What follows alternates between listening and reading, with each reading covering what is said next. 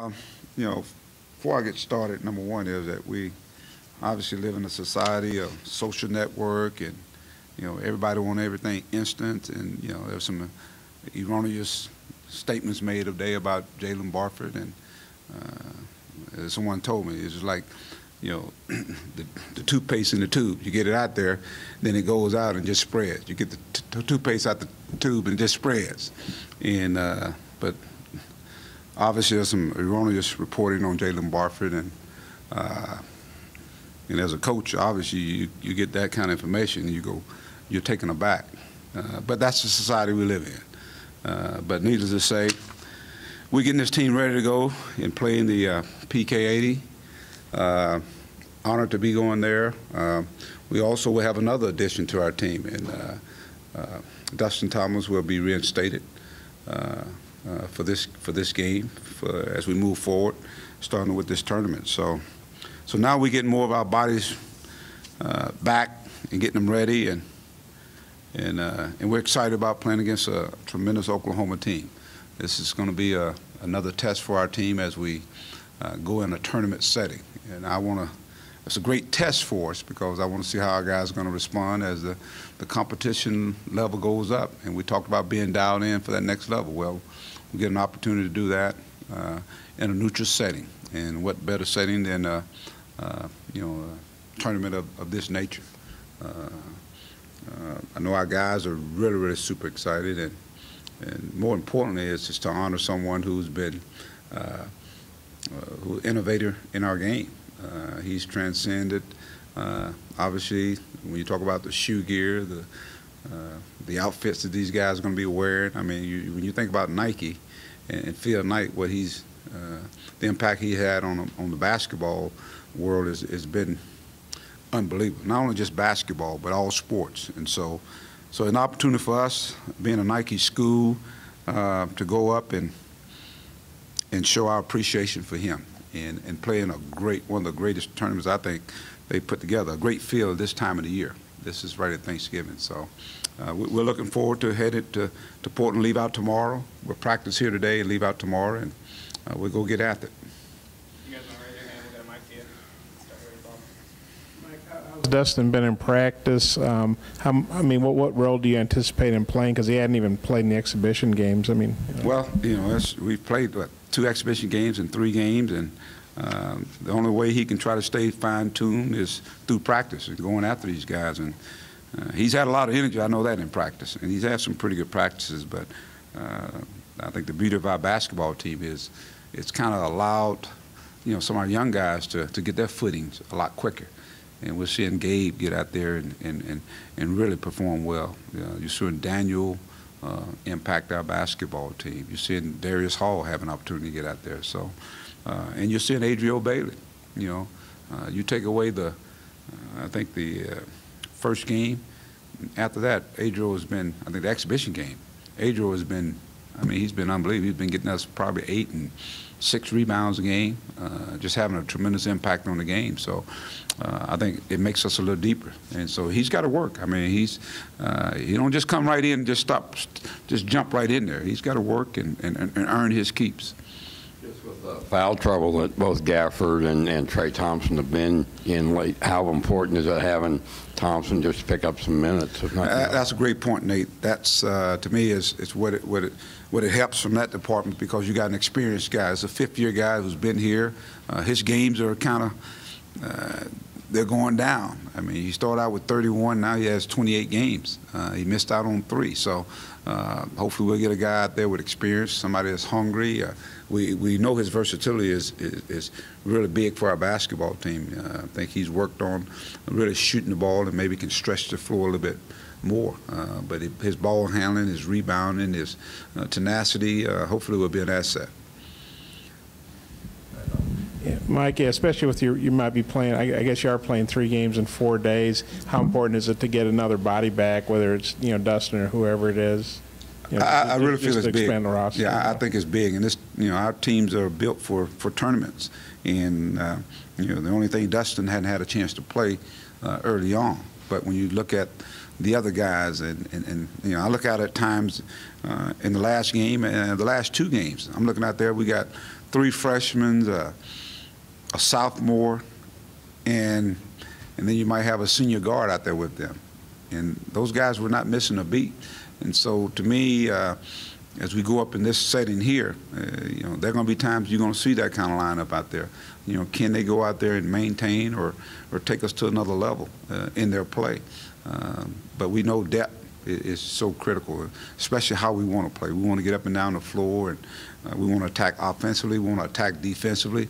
You extend a lot of energy. And so, and you go from one day, we play on Thursday, then you play on Friday, got a day in between where you're off, and then you come back Sunday. So that's a lot of basketball crammed into some days. But we started the season off on a Friday, Sunday. By the way, Bob, we did. Just building off of that, as far as the tournament, Coach, you know, you look at it, it's like that. It's 2 games in 3 days down the road. So do you approach this tournament coming up this weekend kind of like the NCAA tournament, or it's a totally different approach to it? That's a tournament. It's a big-time tournament. I mean, if you look at the teams that are in there, it has the makings of every team you're going to play is going to be really, really good. And the first game is the most important game. You know, the only difference is you're going to get 3 games there, whereas the NCAA is survive and advance. So, but our mindset is going to be, hey, the first game is the most important game. So Oklahoma is the only team that's on our mind right now, and we want to go up and just get better. I think get better from the games we played here. We've had a chance to play here. The teams we played, Sanford, Bucknell, and then, of course, a Fresno team that I thought was different than those teams, very physical team. And so hopefully it's preparing us as we continue to go through the non-conference schedule. Do you manage minutes differently because you're playing on back-to-back days? Well, we'll see how it goes. I think that's what we've done in the last couple of games. We've actually given guys breathers so they can actually get some rest. And having a guy like Dustin Thomas come in, you know, he can play this on the perimeter. He can play inside as well. So it allows us now to spread some more minutes around.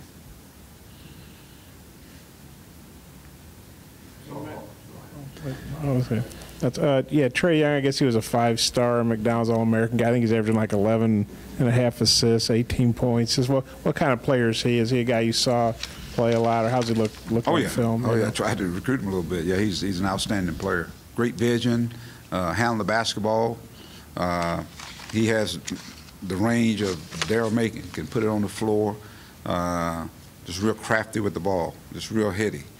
His dad played college basketball, so he's pretty instinctive player, and I think he's done a good job of coming in and just making that adjustment already. I mean, you're leading the nation in assists, so he's a big time player without a doubt, and has played a top flight basketball, even, you know, when you talk about it in the AAU circuit.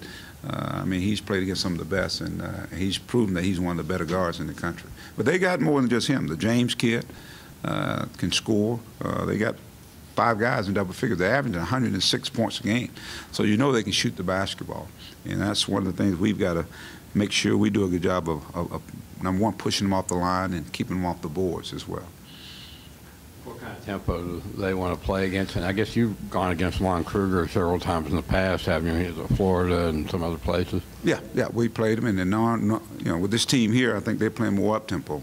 I think they run mostly, especially on rebounding. They get the ball down the floor. Their bigs really run down the floor. They're moving the basketball, and they got a lot of versatile parts. The Latin kid has seemed like he's been there forever. I think he was on their Final Four team when they went to the Final Four. So it's a team that, again, they've got a lot of new pieces, but those pieces are really, really, really good. The Manic kid, 6'9", I think 6'8", 6'9", I mean, really can shoot the basketball. So again, it's Kruger's team. They like to get up and down the floor. Maybe not at the pace we want to, but I think they like to score points.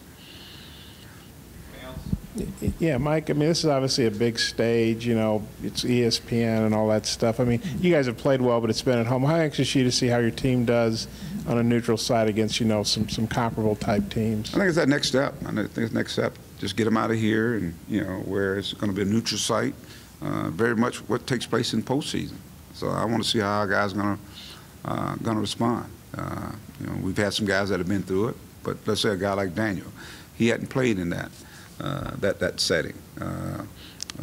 Darius Hall, Gabe, they hadn't been in that setting, so it'd be interesting to see. Even when you talk about CJ for the most part, you know, Adriel, I thought, you know, he played in that North Carolina game, but CJ hadn't played the amount of minutes that, you know, you say, okay, he's had a taste of it. So I'm anxious to see, even our older guys, see how they respond. It's going to be a great opportunity, but I think it's going to be a great challenge too. You wrote this report. I mean, how much time did you spend dealing with that today? Is it just, does it upset you? Does it take you off? Does it just sort of shake your head, or just what do you think about it? It's just today's society we're in, and I just wish people would, you know, I'm a fact guy, a fact, and I think, you know, I would check if I'm reporting something. I think I would check the facts first, and that's the only thing that disturbs me, because we got a young man, and you're talking about that young man reputation. You know, it's something like, you know, when you put it out there, you can't bring it back. I'm sure you guys, I guess when you do journalism classes, and that's something you guys talk about. You know, I think that's so important. You do it with integrity. You do it the right way, because that's a kid's life, and that's the only thing that bothers me about it. Anything else? All right, thanks, guys. Okay.